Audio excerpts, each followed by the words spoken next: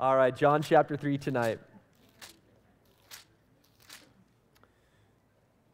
Verse 22 says this, "After these things, Jesus and his disciples came into the land of Judea, and there he remained with them and baptized. Now John also was baptizing in Aenon near Salim because there was much water there." It's important for water baptism. "And they came and were baptized, for John had not yet been thrown into prison." Father, we love you. God, so thankful tonight for your word, and just speak to our hearts, God. I know you've got a word for us tonight.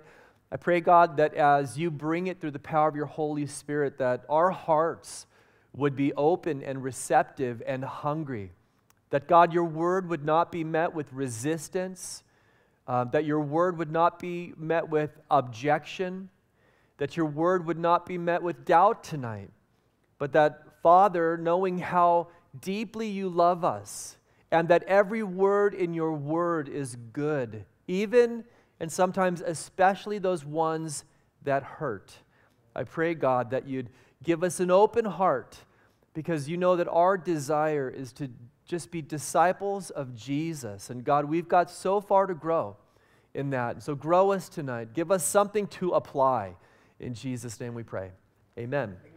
Happy Thanksgiving tomorrow. I just want to wish you all a happy Thanksgiving. And I would encourage you guys, I'm a student of American history. I love American history. I'd really encourage you guys to just research the history of Thanksgiving. And obviously, you know that it's kind of morphed away from its original intention. It's kind of become, in some ways, a very secular holiday for us. But originally, it was intended to be a day that the nation stopped everything and just gave thanks to God, for his providential care and his sovereignty over this country, and over the affairs of the country. And different presidents have reiterated it over the years, oftentimes after great calamity that God had faithfully brought us through. But I want to wish you guys a happy Thanksgiving, and I really want to encourage you to remember the real meaning of Thanksgiving. And it may be tonight that you're like, "Pastor, what is there to be thankful for?" I mean, it is insane. Have you read the news lately? You go online and Ferguson is on fire. There's, one after another issue with our government. Mistrust in our government has never been higher. The Middle East is a tinderbox. It's like a fire waiting to happen. There's still economic instability. People are living, certainly not at the standard that they used to be living at. And so all of those things, that's on a macro scale, and then you kind of boil it down to some of the micro issues that we deal with ourselves in our own lives. And when you think of giving thanks, maybe you kind of survey all of that, and the first thing in your heart is not a response of gratitude or thanksgiving. I want to give you a reason to be thankful tonight, just a couple. Number one is this: God is on his throne. All right, number one, no matter what's going on, racial unrest, civil unrest, racial division, Ferguson on fire, although we should be praying for those things, please never forget that God, our God, is on his throne. In other words, God is in control. And as everybody freaks out, we do not have to freak out. The second thing I want to encourage you with is this: that if you're a believer in Jesus Christ, you are loved by God, forgiven of your sins, and heaven bound, all right? That's like 3 in 1. So that's, 3 in 1 blessing. You're loved by God, forgiven of your sins, and you're heaven bound. And so I want to give you guys a little homework. I know that some of you are on vacation from school right now, and you're like, "I did not come here for homework." But this is your homework. I want you to spend some time tomorrow. Spend some time counting your blessings. Spend at least 15 minutes. Get a piece of paper and a pencil. Get your iPad, your iPhone, your Android, whatever you use, and get it down. Put it on your technology. Write it down on paper. Write down those things that God has blessed you with, and then take that and share that with other people, because God has been so good to us. And then remember with me that for all of the issues that are happening in life, Jesus is the answer. And honestly, I look at the time of year that we're in right now, and with everything that's going on, this is a message that we have. Jesus Christ is the Prince of Peace. This is our message. For as much unrest and division and calamity that there is in this world, we bring this glorious message, the solution. His name is Jesus Christ. and he is the Prince of Peace. And so, bear that boldly this Christmas season. So we're picking up the story. We're kind of transitioning now. Last week, of course, Jesus was having this very deep conversation with one of the great religious leaders in Israel. His name was what? And so that conversation ended. By the way, if you weren't here last week, I would encourage you just to download the message so you can keep all of this in context, because you'll really remember doing an in-depth study of the gospel according to John. We pick up the story. Jesus is still in Judea. He's now outside of the city of Jerusalem. And there are two ministries that are happening concurrently here as John mentions this. John the Baptist, we're going to talk about John the Baptist, not to be confused with John the Apostle, the author of this gospel account. John the Baptist is still involved in his ministry. Remember, he had a ministry of repentance, and he was directing people to the Messiah who was revealed to him by God at those baptismal waters.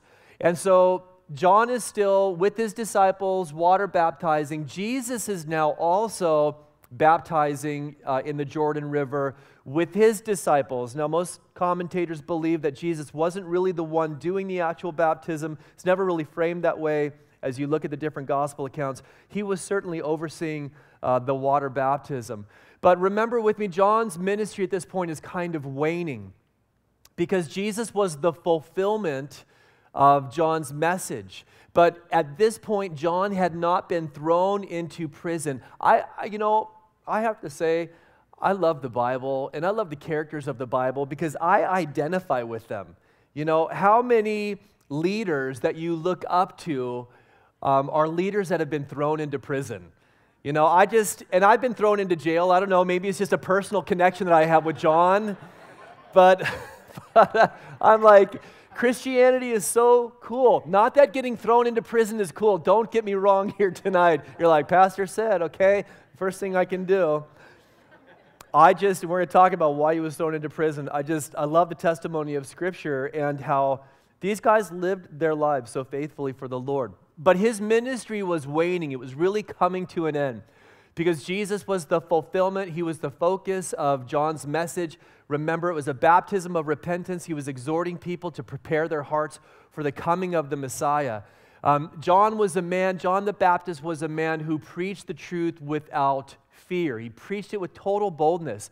And he would be thrown into prison not for violating a law, not for immorality, but remember, he had taken a stand concerning Herod at the time, who had stolen his half-brother's wife and made her his wife. And John was a man who stood, for the principles of God. And as he made this proclamation against what Herod had done, Herod's new wife, Salome, got kind of upset about that. And so she had John, and we're going to see this in a couple of weeks, she had John thrown into prison. She viewed what he said as he was just speaking the truth boldly, and I'm not sure how it was presented, but he certainly was speaking the truth. She perceived it. She took it kind of like hate speech. I want to tell you, you need to prepare yourself for this with the direction that our culture is going. As you and I faithfully stand on the Word of God, more and more what we're going to see is that our message, the message of truth, is going to be framed as hate speech. I have friends who pastor in Canada, and there literally are things, some of them are on the radio, there literally are things they cannot say. For instance, in the church, they can preach about morality. They can say that homosexuality, as we read the Scriptures, clearly it's presented this way, homosexuality is a sin. They can say that in the pulpit, but they can't broadcast that message over the radio, because in Canada, that's construed as hate speech, and if you do that over the airwaves, you as a pastor can actually get thrown into jail. Interesting. This is the direction, I'm warning you, this is the direction that our culture is going. So how do we respond to that? Well, I think that we kind of take John's approach. We don't back down. We communicate the truth. We communicate it in love, and we trust God with the consequences. And that's something that we don't have to wait to do until the government begins to put the truth into the framework of hate speech, you guys are living that right now. You're living it out in the world. Some of you are working in the casinos. You operate businesses. You're out in the world, and you're interfacing with people of the world and worldly systems and worldly structures. And you know as well as I do that there is pressure on you not to communicate or convey the truth of God's word.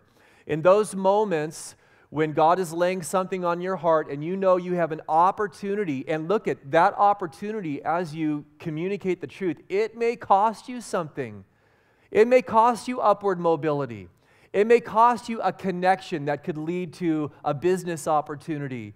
It could literally cost you your job.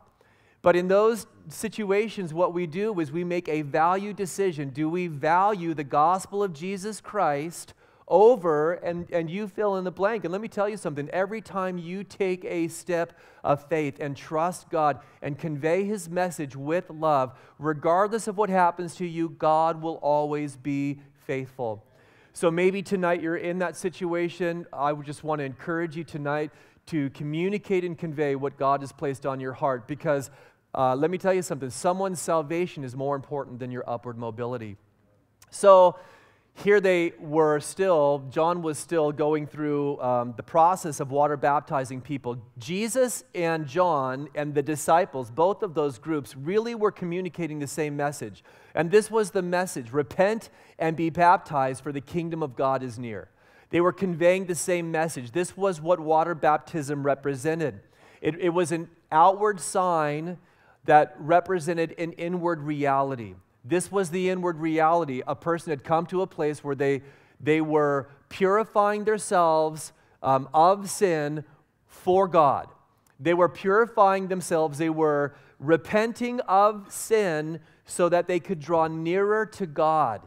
And water baptism represented the purification of the heart to God. And in a physical sense, it was the physical body being dipped down into those baptismal waters. Now, a lot of people think that, baptism kind of originated with Christianity. Baptism did not originate with Christianity. The mikvah ritual bath was something that every Jew participated in. If you were going to temple and you were going to offer a sacrifice, before you would go up to the Temple Mount, you would go into a ritual mikvah bath that had flowing water. It wasn't just a standing body of water.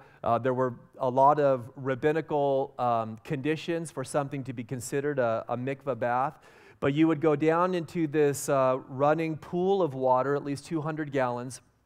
You would completely strip yourself of all clothing, and you would dip yourself completely, all the way down into the water. And then you would walk back up, and you would put on new garments, and then you would go present your offering in the temple.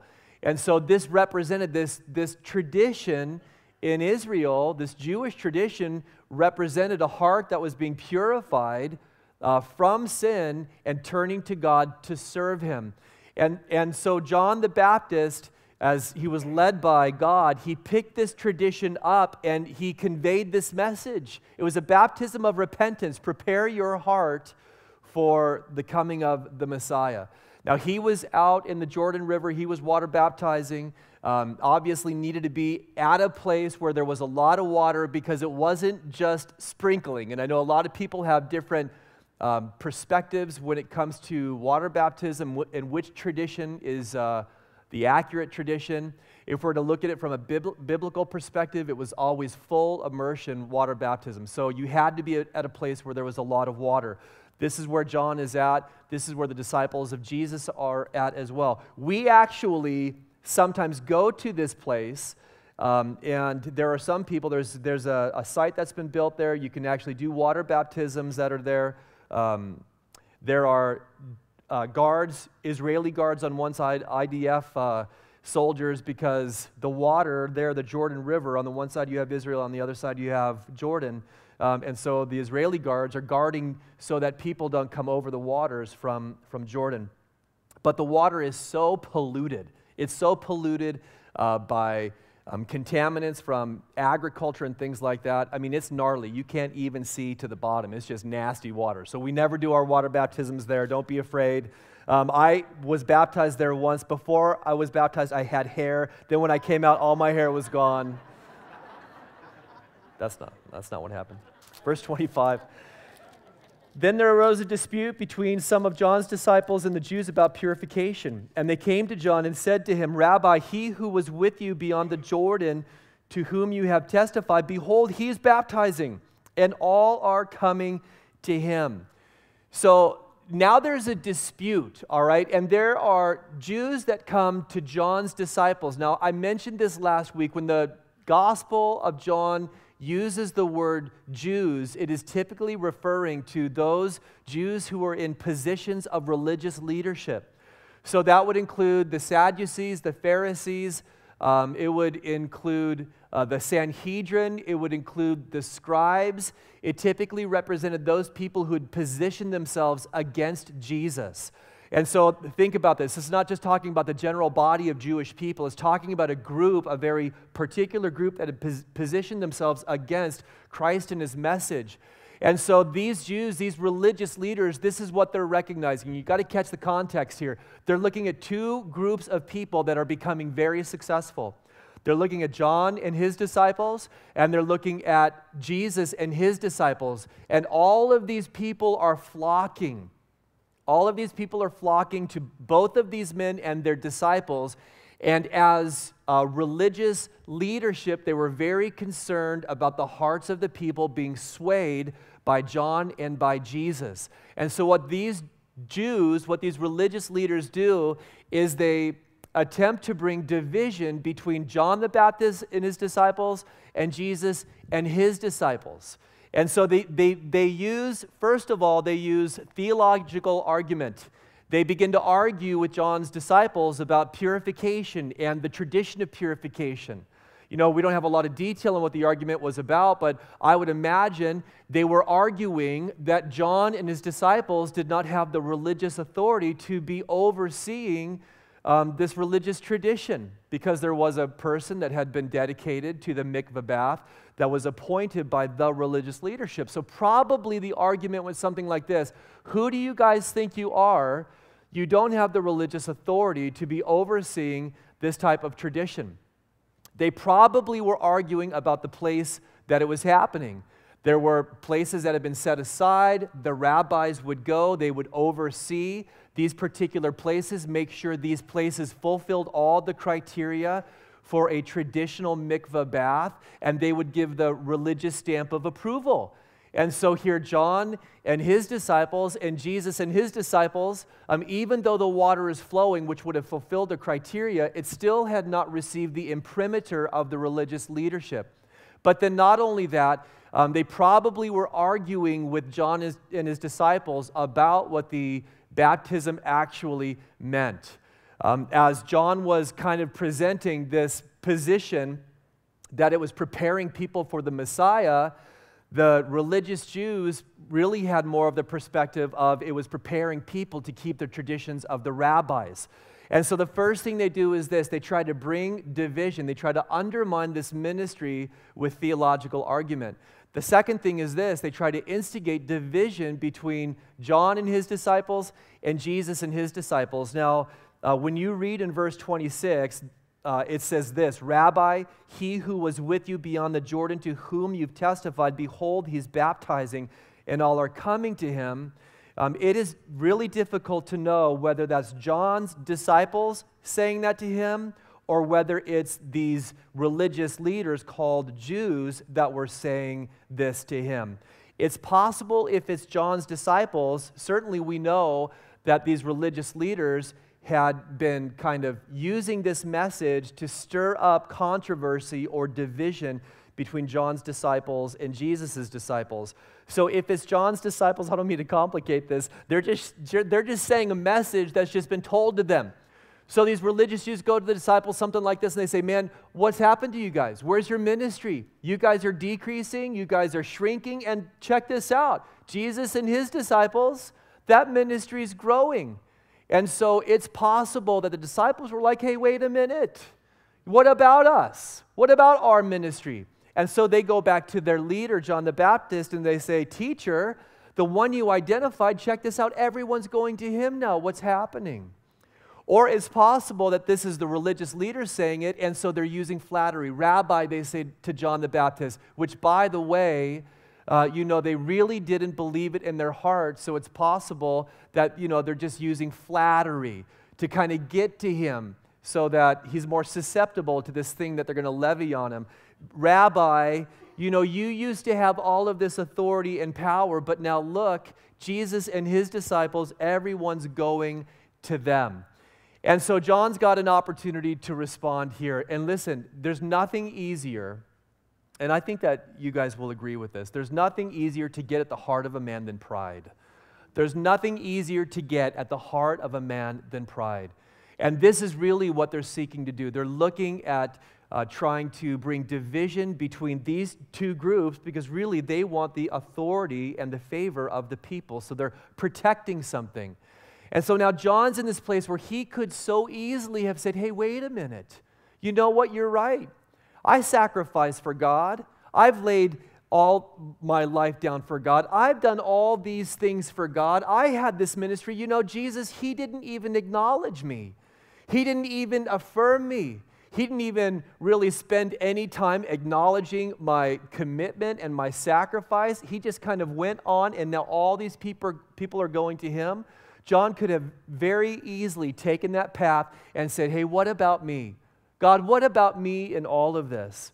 And he could have had a heart that was stirred up with pride, but I want you to notice what he says. He says in verse 27, John answered, a man can receive nothing unless it has been given to him from heaven. You yourselves bear me witness that I said, I am not the Christ, but I have been sent before him. So look, this is what John does, and this is what I respect so much about this man. As he has all of this input coming in, maybe from his disciples, maybe from the Jewish leaders, he's not sucked into it. He's not swayed by the flattery, and his heart is not positioned so that he's concerned about competition. It's almost as if this man was living in a place where he was, in a sense, above that. And I think that we're susceptible to these things, especially when we feel like we're not getting the attention that we deserve, especially when we feel like we're not getting the pats on the back that we might deserve. Or especially when God seems to be blessing somebody else. Have you ever been in this place before? You're serving God, you're pouring it out, you're doing everything that you can, and somebody else is doing something for God as well. Certainly not as good as you're doing it. And God does something. God begins to really, from your perspective, bless their ministry while it seems like he's not blessing yours at all. And you're like, what's up with this? Or, you got a family situation. You are loving your wife, man. You are like the killer husband, the most amazing husband ever on the face of the earth. Raise your hands, guys, if that's you tonight. Oh, man. Dude, that's awesome. 2 hands up here. I'm digging that. We're going to have you guys write a book together, okay, on how to be a husband. You're doing it right, and then you've got Joe Schmo over here who's not doing it right, and it seems almost as if his life and his marriage and his job is blessed, and you're thinking, what's up with this, God? I poured my heart out like this, and this is what I get. And you know how the devil, he loves to take those, he plants those thoughts sometimes, but listen, those thoughts sometimes just find their root in the wickedness of our own heart. And he loves to take that, and man, he loves to fuel that flame. How do we ensure that we don't get sucked into that? Because let me tell you something, that is a vortex. That's just not a circle, that is a vortex, and it will suck literally the life right out of you. Number one, if we're going to guard our hearts against being susceptible to that type of pride, number one, we have to have a heart of humility. This is what John basically says. We have nothing and are nothing apart from God. We have nothing and are nothing apart from God. John was humble enough to know that nothing that God did through him was because of him at all. John was humble enough to know that everything that God did through him and that God gave him and all that he was not because of him, it was 100% because of God. And this is simply what he says. A man can receive nothing unless it's been given to him from heaven. So look, it's his hands are off of his ministry. It's not even his ministry. He wouldn't even have called it his ministry. Basically, he knew it was God's ministry, and he looks at these guys and says, this isn't mine, this belongs to God. And since it belongs to God, God can do whatever he wants with it. It belongs to him. Now, I want you to think about this. Jesus would call John the Baptist, John the Baptizer, he would call him the greatest prophet who ever lived. I mean, that's a heavy handle. Think about Isaiah and Daniel and Jeremiah and Ezekiel and Hosea and Jonah and Amos and Malachi. David was called a prophet. You think of these great men, as you go through the list, and this is what Jesus says. Jesus says, John is the greatest of all of the prophets. If John was going to write a bio today, if John had the opportunity, John the Baptist was here, he was hanging with us, just got out of prison, we're chilling together, he's at Bless Fest, and someone says, dude, you should write a book. You should write a book. And I tell you what, why don't we start with the bio? What do you think John the Baptist's bio would look like? You flip over Christian books today, and you read the bio of the author, and some authors, you read through the bio and you think, why do I need Jesus if I've got this guy? Because he's pretty amazing. If I were to say, hey, John, why don't you connect with one of the big publishing companies and they can write a good bio, I think it would come out something like this today. I don't think he'd approve of it, but I think it'd sound like this. John the Baptist, the highly acclaimed man of God, was, according to the words of the Messiah, not just among the great prophets, he was the greatest prophet. An accomplished water baptizer, he has been known for 2,000 years for starting the greatest movement known to humanity. He truly has been instrumental in changing the world and transforming cultures. His timeless principles of leadership make him one of the greatest leaders in human history. I think that if modern Christianity was going to write a bio for him, that's how it would sound. And sometimes you read these bios, and they come across my desk all the time, you can conclude, man, if this man or this woman is so great, why do I even need Jesus? Christian leaders are presented like that today. I don't think John the Baptist would have ever stood for something like this. A Presbyterian pastor in Melbourne, Australia, was introducing Hudson Taylor, and he used all of these superlatives, especially the word great. And as he finished, Hudson Taylor, you guys know, one of the greatest missionaries of all time, he stepped to the pulpit and he quietly said, "Dear friends, I am the little servant of an illustrious master." I love that. He gets up after this great introduction and he just simply says, dear friends, I am the little servant of an illustrious master. I love that, a heart of humility. God has chosen the weak and foolish things of the world to confound the wise. Why did God pick you? Because you're weak and you're foolish. And that may not make you feel good, it may not make me feel good, but it's the truth of God's word. He has chosen us, so listen, no flesh will glory in his presence. It's not our physical beauty, it's not our intelligence, it's not our capabilities. God has chosen us so that people look at our lives. This is why God has chosen me. So that people can look at my life and say, if God can do that through Derek, God can do that through anybody. If God can do that through him, then God can do that in my life. And with humility, we need to be conveying this message. God hasn't picked you because of your talents or your qualities. He has chosen the weak and the foolish things of the world so that the wise are confounded. And so that the body of Christ can say, you know what, when it's all said and done, it is God.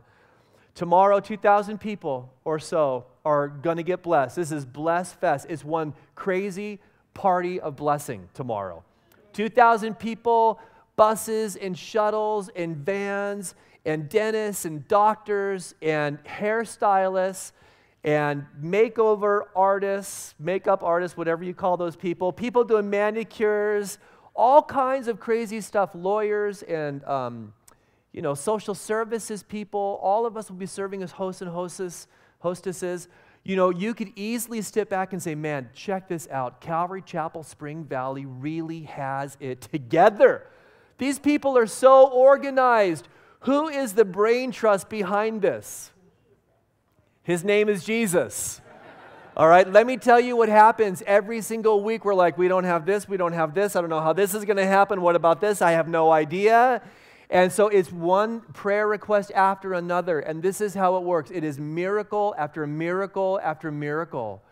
And so after something like this, we don't walk away exalting man. We walk away exalting God, because God is the one from beginning to end who is actually doing it. Let me ask you something. Is that your life? Is that your life? If you were to evaluate your life, if others were to evaluate your life, do they see a string of miracles that God is getting the glory for? God moving through your life in such a way that others can say, man, if God can do that in his life or her life, God can do it in mine. The second thing I want you to notice is this. He never claimed to be something that he wasn't. He says this in verse 28. He says, you guys know, this is my paraphrase, you all know I said that I was not the Christ, but I've been sent by him. So John never claimed to be something that he wasn't. This is what he did. He started his ministry with, I'm not the Messiah, and he is going to end his ministry with, I'm not the Messiah. In other words, John is saying, don't look at me, don't point to me, don't think that it's me. Anything that is good that's happening in my life is because of God. And then the last thing I want you to notice here is this. He knew his place. And this is what he means when he says, I've been sent before him. So John simply says, my purpose was to direct people to Jesus. This is my purpose. My purpose is not to have my names in light or johnthebaptist.com. I've just been sent to proclaim the name of Jesus. As you, and I really want us to think about this, all right? As you look at the disciples, you see that for all of them, they went out of their way to avoid drawing attention to themselves. Like they went out of their way to avoid even remotely drawing any attention to themselves. Does John, as you read through the gospel according to John, does John mention his name? Not even once. Read through 22 chapters. And what you'll notice is John doesn't even mention his own name. He calls himself the disciple whom Jesus loved. Pride is the greatest enemy of the servant of God, and it has reduced so many ministries to dust.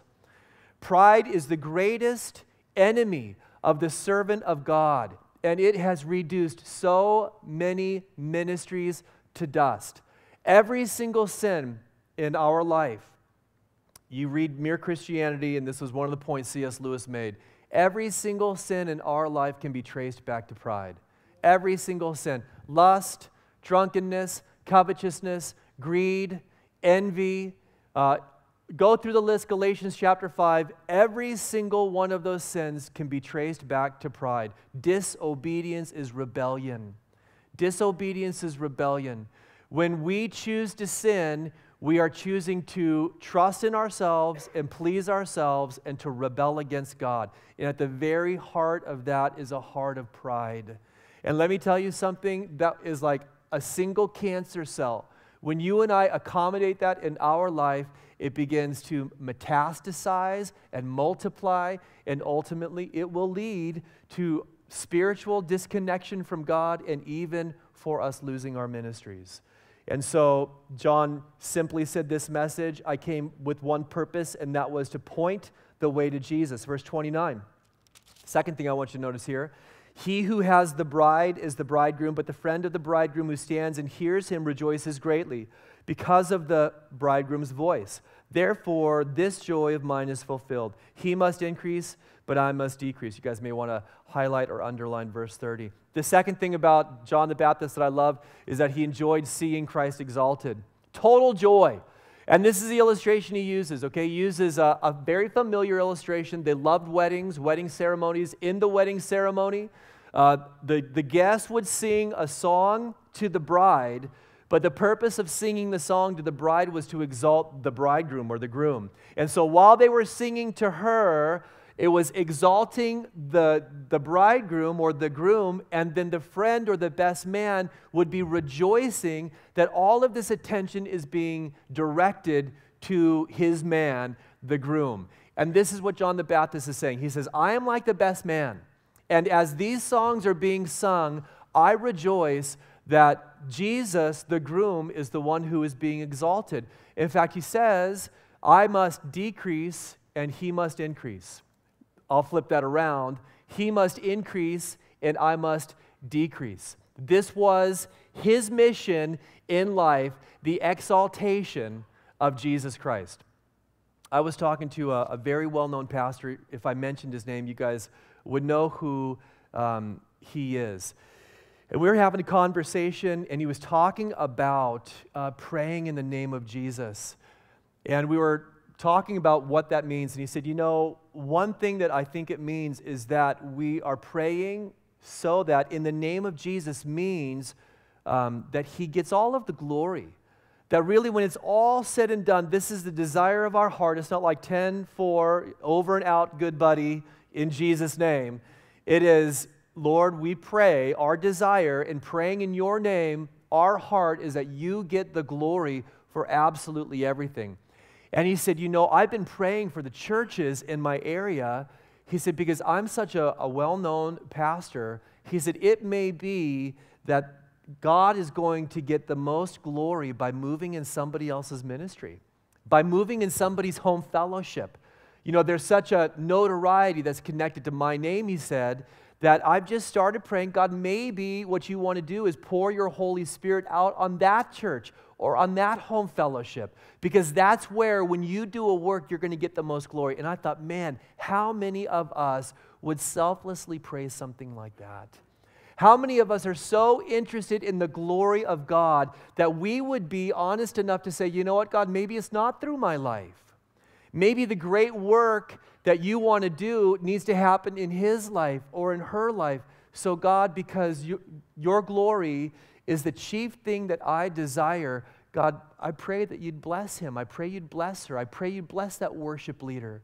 I pray you'd bless that home fellowship. I pray, God, that you bless that men's study group. Bless my brothers, and God, pour out your glory in such a unique way. It sifts through the motivations of our heart. And this is something I think that we all need to be able to say, he must increase. Notice what he says here. He must increase and I must decrease. Now, he doesn't say we must increase together. As Jesus, as you go up, take me up too. As your name gets big, I want my name to get big as well. So it's not like this mutual increasing that he's saying. He's not saying, Jesus, you need to be exalted, and I'm just going to kind of stay the same. I'm going to kind of stay in the same place. It's not a static relationship. He says, Jesus, you need to be exalted, and I actually have to decrease. My intention, intentionally speaking now, I want you to be glorified and lifted up, and I want to go lower and lower and lower. When you are doing things for the Lord, I want to encourage you to be as inconspicuous as possible in your service. As you are serving God, and it's so easy sometimes to toot our own horn. Someone comes along, they're like, man, you're so amazing. No, bro, it's the Lord. He's the one who's amazing. And this sacrifice, getting up at 4 every morning and praying to God, it's just what every Christian does. It's the Lord, it's not me. And we've got ways of drawing attention to ourselves, but we need to learn to be inconspicuous. Jesus said, when you're giving, make sure that your left hand does not know what your right hand is doing. So think that through. Be as inconspicuous as possible. But then remember as well, John the Baptist, he had a public ministry. Even though he had a public ministry, he made sure everyone knew that it was God who was doing the work. He made sure that everyone knew that God was the one who was getting the glory. Verse 31 says this, he who comes from above is above all. He who is of the earth is earthly and speaks of the earth. He who comes from heaven is above all. And what he has seen and heard, that he testifies. And no one receives his testimony. He who has received his testimony is certified that God is true. For he whom God has sent speaks the words of God, for God does not give the Spirit by measure. The Father loves the Son and has given all things into his hand. And then finally, verse 36, he who believes in the Son has everlasting life, and he who does not believe the Son shall not see life, but the wrath of God abides on him. Now, there's controversy over verses 31 to 36, and this is the controversy. Who wrote this? Some people say this is a continuation, that John the Baptist wrote these verses. Some people say that there's actually a break here, and John, the author of the gospel, these are actually his words. And so you say, well, I'm just going to figure it out by looking at the quotations. But the problem is, in the original language, there are no quotations. So you're kind of left to context to determine who wrote this. It may be that, John the apostle is building off of verse 30 when he's talking about, when John the Baptist is talking about Jesus Christ increasing. When he's talking about the supremacy of Jesus, John kind of breaks in and brings some qualifications to that. On the other hand, it may be that John the Baptist is doing the same thing. Honestly, if you want my opinion, I have no idea, all right? And my opinion really is this: it doesn't matter. It doesn't matter if it's John the Baptist. It doesn't matter if it's John the Apostle. The fact is, it's communicating the same thing. It's truth. And this is what's being conveyed. It's the supremacy of Jesus. Supremacy in his origin. So his message had authority because Jesus came from heaven and brought heaven's message to us, to all of us here on planet Earth. His message had authority because it came from heaven. And so the author's just simply saying this: we're from earth, our message is earthly, nothing original really comes from here. His message has authority because he was there. So let me ask you something. Who else eternally existed with the Father from before time? Name one other person, okay? This is your Jeopardy moment. Someone sing the song. You guys are so fun. I love you Wednesday nighters. Who else existed for all of eternity with the Father from before time? Name one other human being. Yeah, there is no other human being. So who really has the authority to convey the message of God? Listen, don't feel bad about the exclusivity of that message. I think a lot of us as Christians, we're like, well, you know what? We don't want to sound too exclusive. Why not? Because the Bible is exclusive. So he has supremacy because of his origin. He has supremacy because of favor and authority. I want you to notice real quick verse 35. The Father loves the Son and has given all things into his hand. So there's a unique love that the Father has for the Son. Remember, when Jesus was being baptized, the Father spoke from heaven as the Spirit was descending as a dove. The Father spoke from heaven and said, "This is my beloved Son, in whom I am well pleased." Remember on the Mount Transfiguration, Peter, James, and John hanging there, Jesus with Moses and Elijah on right and left, and then God the Father speaks, "This is my beloved Son, in whom I am well pleased. Hear ye him." Sounds better in the King James Version. Hear ye him. So there's a unique love that the Father has for the Son, but there's also a unique authority. This verse says that everything has been placed, the Father has placed everything into the hands of the Son. So Jesus is supreme because of his origin. He is supreme because of his favor and authority. And then the final thing I want to mention is he is supreme because he brings salvation. Verse 36, you may want to highlight this. He who believes in the Son has everlasting life, and he who does not believe the Son shall not see life, but the wrath of God abides on him. He who believes in the Son is everlasting life, and he who does not believe the Son shall not see life, but the wrath of God abides on him. This is the message. He alone is the source of everlasting life. And for you and for me to escape the wrath of God, the only way to escape God's wrath is to put our trust and faith in Jesus Christ. So what does the world need? Why does this message matter? This is your message. You know, here we are living in some of the craziest times ever. I would say to you what was told to Esther. God has raised us up for such a time as this. God has anointed us. You might be thinking, God, why couldn't I have been, alive in the early 20th century? Why couldn't I have been hanging out with the hippies in the 60s and the 70s? What was that? Tell me, what'd you say? Oh, you were. Well, bro, you got your bell bottoms? Good. Patchouli party later on. God has raised us up for such a time as this. Here we are. Let's not complain about it. Let's say, God, you know, you've given me the message. This is our message. That verse 36, Jesus is the source. He is the path to everlasting life. And if we want to escape the wrath of God, it is through the gospel of Jesus Christ. So this week, tomorrow, we've got a message to convey to our guests. Jesus is the solution. Jesus is the answer. Racial division, economy in the dumps, issues with our government, Middle East about to blow up, geopolitical craziness with Iran and Russia and China. This is our message, not our opinion. Well, let me tell you what I think about those things. You know what? I don't care what you think. What we care about and what the world needs is the gospel of Jesus Christ. So let's convey it. Let's convey it with love, and let's believe that as we bring it, God is going to touch people's hearts. Father, we love you. We thank you so much, God, that you love us, and what an amazing message. We have so many blessings to count in our life. And we want to thank you tonight. Father God, we want to thank you for your sovereignty, that you, God, are in control, that you're sitting on your throne. God, we want to thank you tonight for those of us who are believers in Jesus, that we're your children, we're forgiven, we're heaven-bound. God, you've filled us with your Holy Spirit. You've given us your word. You've blessed us with the body of Christ. You've promised to never leave us or forsake us. We're able to cast all of our cares into you because you care for us. God, you've given us a future and a hope. You'll never fail. You'll always be faithful.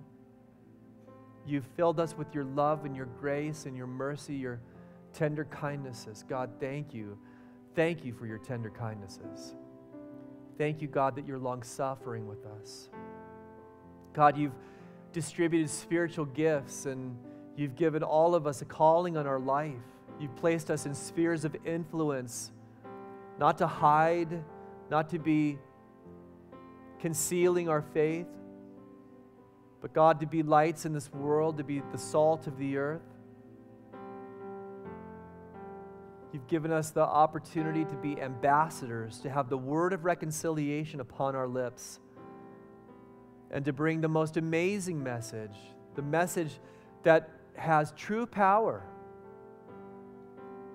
God, what a privilege just to name a few of the things that you've given to us. Husbands and wives and kids. You've provided for our needs. You've blessed us to live in a country that has unparalleled freedoms and a standard of living, God, that is unmatched. I pray, Lord God, please help us to be thankful. Help us, Father, to lift up a song of praise to you. Help us, God, to be humble. We know your word says that pride goes before destruction and a haughty spirit before the fall. And so, God, we want to decrease. We want to decrease, and we want Jesus and his mighty name to increase in our lives. God, we want to be inconspicuous in our service. We want to direct people to him and not to ourselves.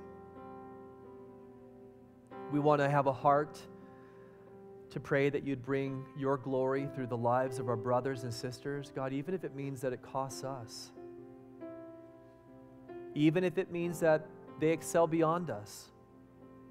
I pray that we would hold your glory so high that none of that would matter, God, that we'd just be able to sort the self out of our lives.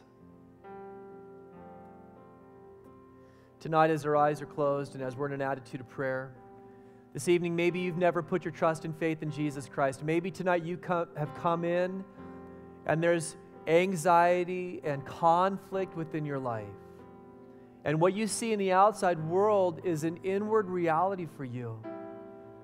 And you're searching. You're searching for peace. You're searching for purpose. You're searching for meaning for your life.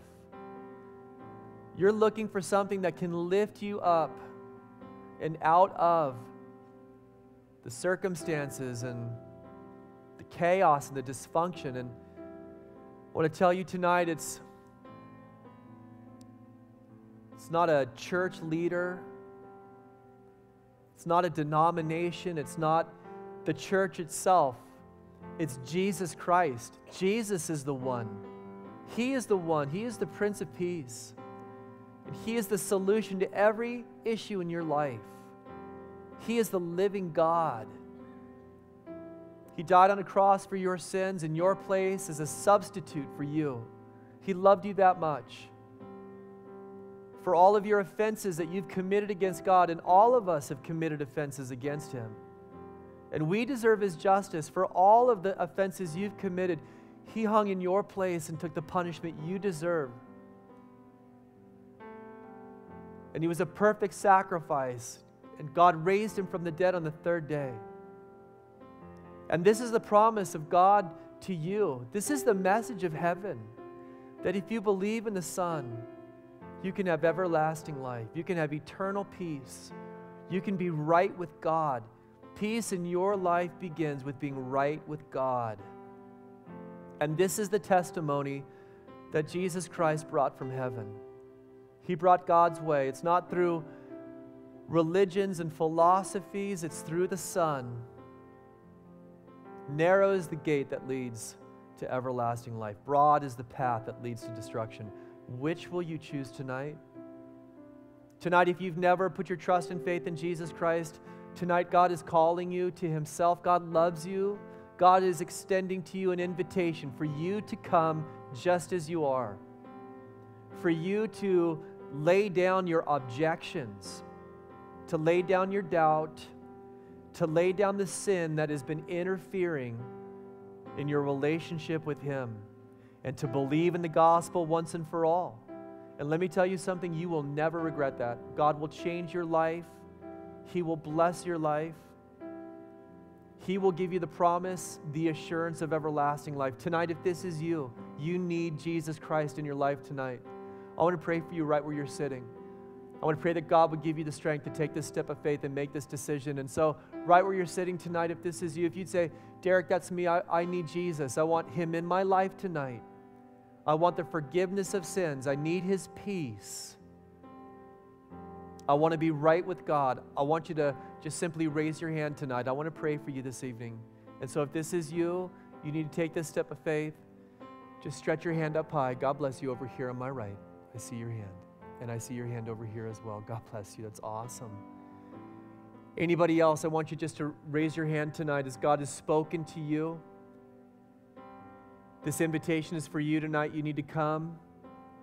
God bless you. It's awesome. I see your hand as well. God loves you so much. He's doing something powerful in your life. If God has spoken to you tonight, don't object. Don't harden your heart. You need to come to Him. If there's anybody else, I just want you to raise your hand. I want to see who you are this evening. God bless you. It's awesome.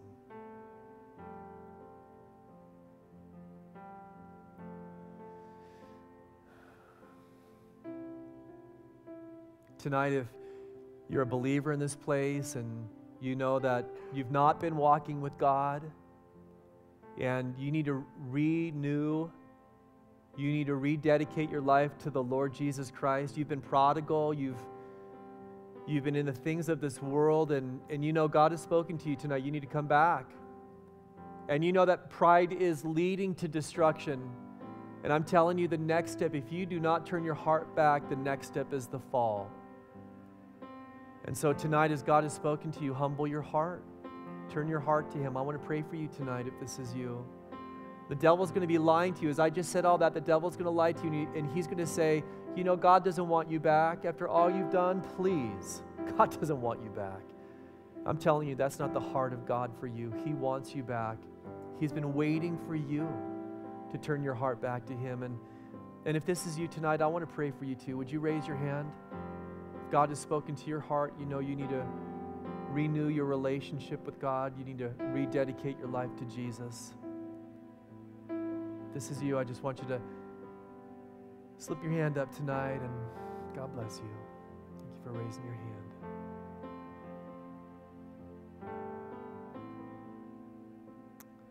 Father, we love you, God, so much. Very thankful tonight. As you've touched our hearts, God, we pray now for these hearts. Give them the strength and courage to take this step of faith and to receive all that you have for them in Jesus' name. Amen. I'm going to ask you guys, please, no movement in the chapel tonight. This is the most important part of our service as people are making decisions for eternity. For those of you tonight who have raised your hands, I'm going to lead you in a very simple prayer. This prayer is a prayer of repentance. The word repent, as I've talked about, means to acknowledge to God that you've sinned against Him. And to turn away from that sin it's a prayer of trust and faith. You're going to be confessing trust and faith in the gospel of Jesus Christ. Acknowledging that you believe that Jesus died for your sins and that He rose again on the third day.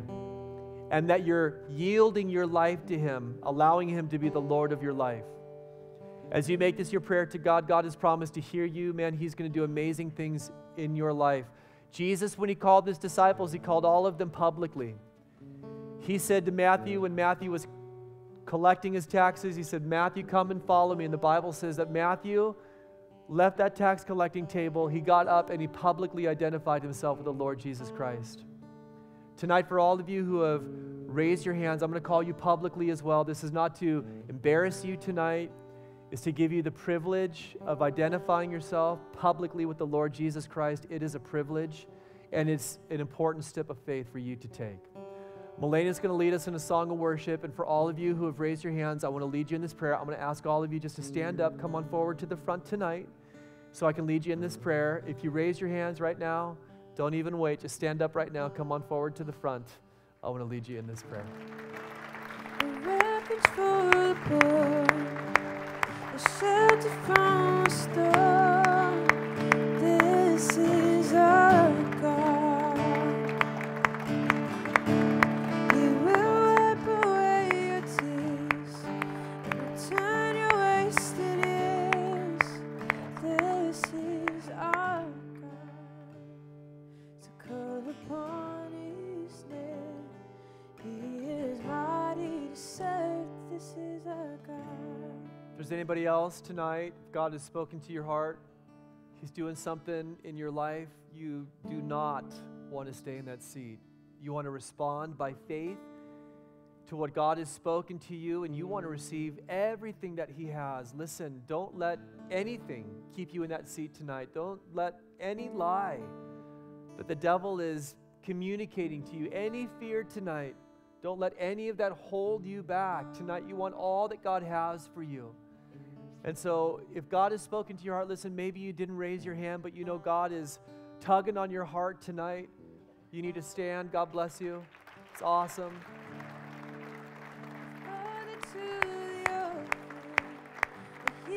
To the broken, this is our God.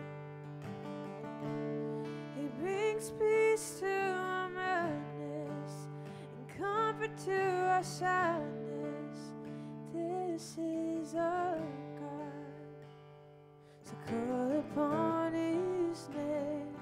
He is mighty to save. This is our God. I'm going to lead you guys in prayer tonight. This prayer, it's not to me, it's not to this church, it's to God through His Son Jesus. He has promised to hear this prayer tonight. He is going to bless your life as you make this your prayer to Him. So let's bow our heads together tonight, and I'd like you to repeat this prayer out loud after me. Dear God, tonight I give you my life. Tonight I confess I've sinned against you. God, I'm turning away from my sin. I'm turning to Jesus, your Son. I believe that He died for me, that He rose on the third day, that through faith in Him, God, you have forgiven me. You've made me your child. You've given me the gift of everlasting life. Father, fill me with your Holy Spirit. I want to live for you, God. In Jesus' name I pray. Amen. God bless you guys. It's awesome. May God bless you all. We'll see you tomorrow at Bless Fest in Jesus' name. Amen.